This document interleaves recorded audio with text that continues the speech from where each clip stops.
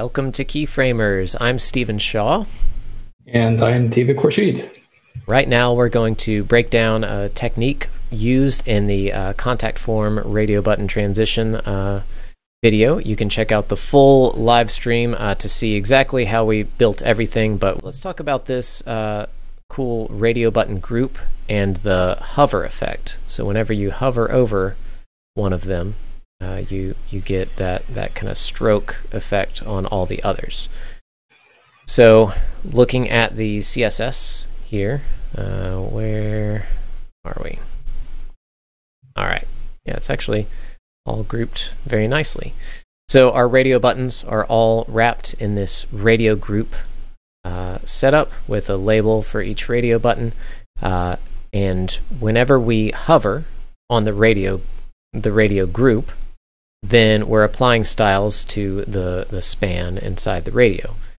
So whenever this whole group is covered here, so outline pixel red,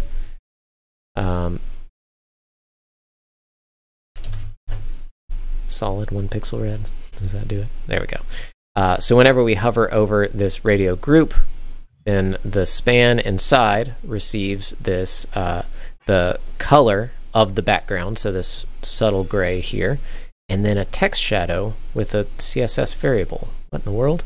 If we go up to towards the top, we have a bunch of variables defined on root that help us control some things. So there's this shadow size variable, and then there's this stroke shadow variable that's using that as well. With CSS variables, you can actually do like the full value of a CSS property. So like all the properties for a background, for example, or in this case, a text shadow.